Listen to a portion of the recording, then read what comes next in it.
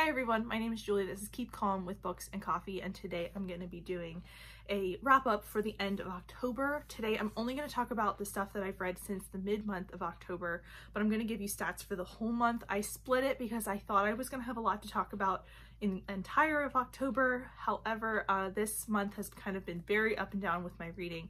So in total, I read 12 things, which was 2,961 pages. I read 6 ebooks. I had 1 DNF. There was 2 physical books and 4 audiobooks. Yes. So that adds up. So we have to talk about a few things. I think I only have like 4 things to talk about in this video, but we'll get through it. So this will be quick. The first thing I read in the last half of this month was Catwomen When in Rome, which is by Jeff Loeb and Tim Sale. This is the last part of the Long Halloween trilogy. In this, we're following Catwoman as she goes to Rome. This is sort of a side plot and a bit of filler information from the larger story, especially in the Dark Victory part of this book. We kind of fill in the gaps of what we didn't know Catwoman was doing. I really enjoyed this. I like Catwoman overall, and I thought this exploration of her character and kind of what she was going through was super interesting. I really enjoyed it. I did think it was a little bit dated, a little bit sexist at certain points, and also a little bit focused on Catwoman's sexuality a lot. That is part of hers.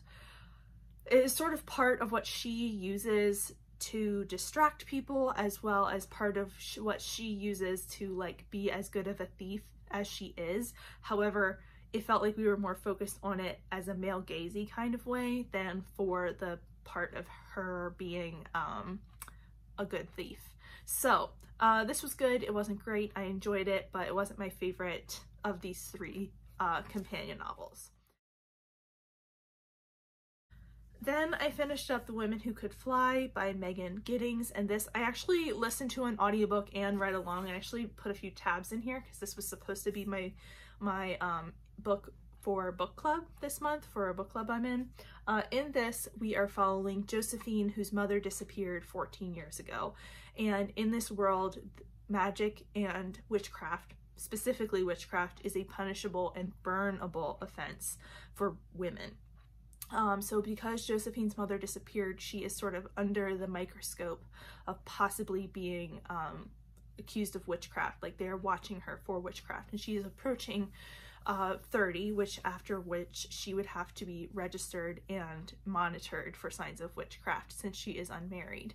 And this is kind of the story of Josephine discovering kind of what is going on with her mom. She's kind of trying to figure out what happened to her mom and where she went, and if she disappeared, if she's still alive, and it's her exploring that. I enjoyed this a lot. I listened to the audiobook, like I said, and I also followed along in the book. I don't think this is going to be for everyone. The storytelling is non-linear. We're following Josephine through this arc of this story, but we are jumping back and forth a lot between her in present day and the things that she is remembering about her mother, about her childhood, about things that happened since her mom disappeared, and kind of her reflecting on all these different things. It is a Josephine is a Black woman in this world that really wants to have women get married and have children and not ask any questions. And this world feels very, very threatening to her specifically, but overall it feels threatening to women as well. I think this was a great exploration of that. There's a lot of metaphor and kind of exploration of all of these things in here, and I thought it was a excellent book. I really enjoyed this, but like I said, the storytelling, the writing part of it isn't going to be for everyone, but I thought it was very, very valuable and explored a lot of really interesting topics. So I can't wait to get to this with book club. Book club got delayed, but I can't wait to get to this and talk to people about it.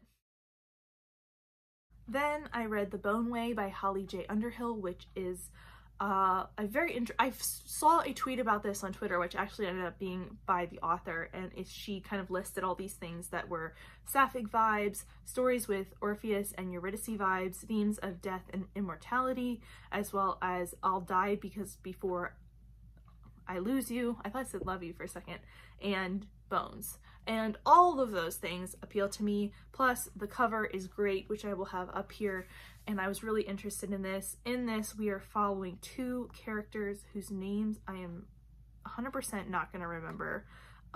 Tegan, as well as Cressida, and Cressidae.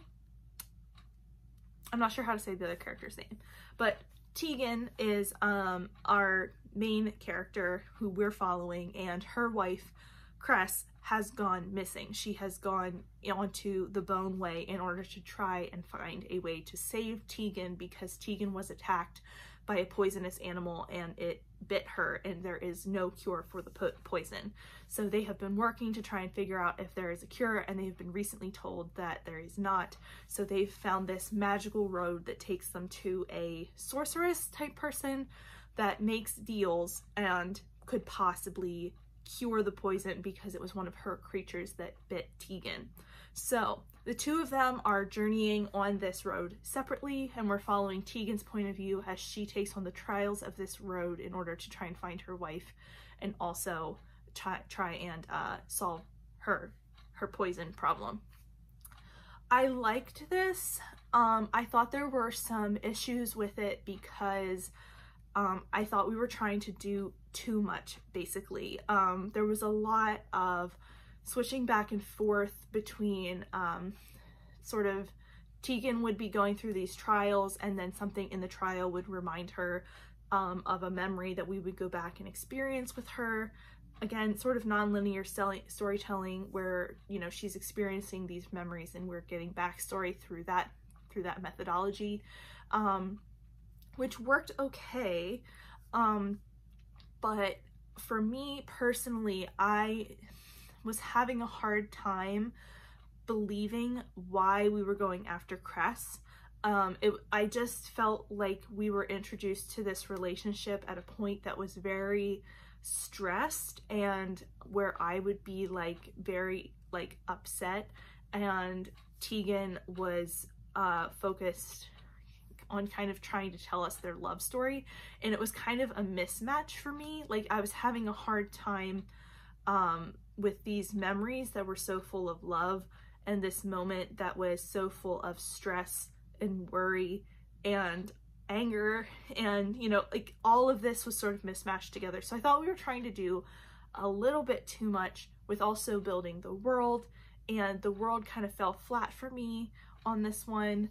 I didn't really, it felt like we dove into this shadow realm where they were going on this road, but I didn't know anything about the world that they lived in, but we kept referencing the world that they lived in. So it was very middle of the road for me. I think I gave it a 3 stars.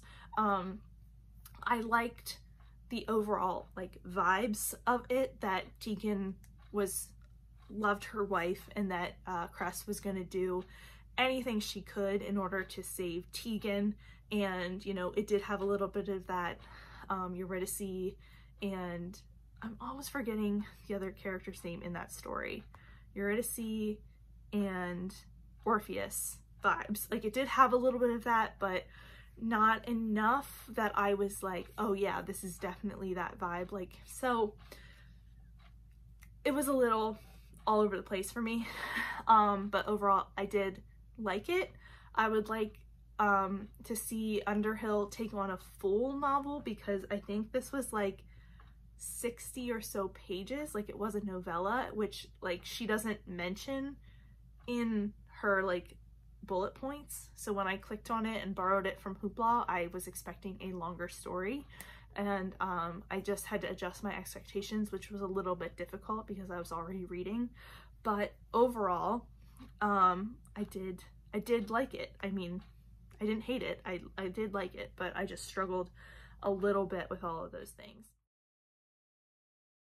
Then the last thing I finished this month was Wanted, an Author by KJ Charles, and this was a little novella epilogue thing that we followed the characters from Wanted, a Gentleman, which I read a few years ago, and I liked that one. It's not my favorite KJ Charles, but I really liked this epilogue and I thought it was very fun. I liked seeing these two characters, which I forgot how much I liked the characters in that. It was more the plot that was the problem. And it made me interested to read A Band Sinister, which is something I actually picked up kind of recently. So I'm glad I read this. It worked out well because the epilogue kind of leads into that other story. So I'm excited for that. And this was just, like I said, a short little epilogue. Was fun to read and was a nice way to end my month. But I still have quite a bit of books that I have started in the month of October that I haven't read, so I'm hoping to finish a bunch more things in November, and you will probably see more thoughts from me then. But if you have any thoughts or feelings about any of the books that I've read this month, please let me know down below. Thank you so much for watching, and if you want to see me again, go ahead and hit the subscribe button, and I will see you next time. Bye! Hi everyone, my name is Julie. This is Keep Calm with Books and Coffee, and today, oops.